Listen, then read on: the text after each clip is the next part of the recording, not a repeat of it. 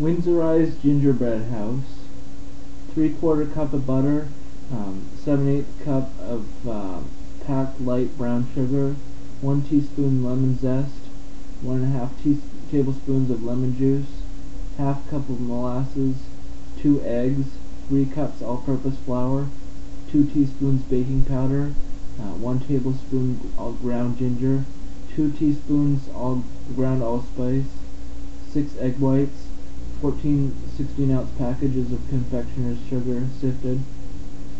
Directions: 1. First cut out thin cardboard, a side wall, 4 half inch by 8 inches, an end wall, 4 half inch by 5 inches, a triangular gable, 4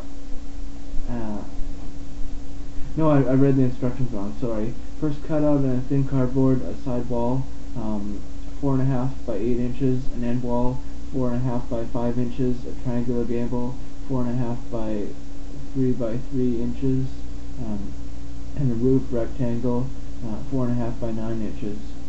Tape the rectangular end wall piece to the triangular gable piece. Match the long side of the triangle, 4.5 inches, to one of the 4.5 inches on the end wall. In a large bowl, number 2, in a large bowl, cream, butter, and sugar until light and fluffy. Stir in lemon zest, lemon juice, and molasses. Gradually beat in 2 eggs. Sift the flour, the baking powder, and spices together. Stir into cream mixture. Wrap dough in parchment paper and refrigerate for 1 hour. Number 3. Turn out dough into a lightly floured surface. Divide into 6 portions, 2 slightly larger than the others. On a lightly floured surface, roll out the 4 smaller pieces to approximately the size of the side wall and the end wall with gable templates. Cut out 2 of each. Roll out remaining dough and cut into 2 rectangular roof pieces. Transfer gingerbread onto greased baking trays. In a preheated 375 Fahrenheit 190 Celsius oven, bake gingerbread for 10 minutes or until crisp. When removing from the oven, leave the gingerbread on the baking trays for a few minutes to set, then transfer to wire racks. Leave out overnight to harden. Number 5. In a large bowl, lightly whisk 2 egg whites. Gradually beat in approximately 5 cups confectioner's sugar. The icing should be smooth and stand in firm peaks.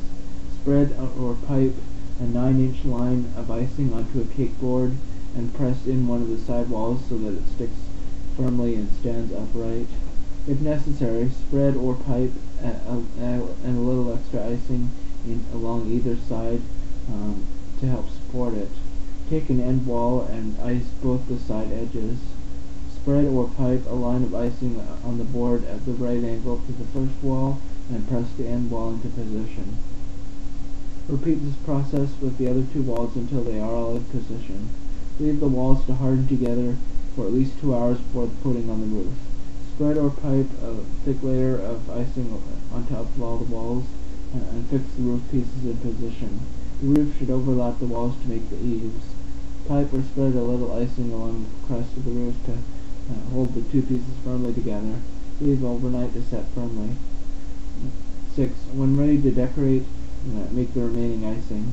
In a large bowl, lightly whisk 4 egg whites and mix in remaining confectioner's sugar as before. Use this to make snow on the roof and to stick various candies for decoration. Finish with a fine dusting of sifted confectioner's sugar.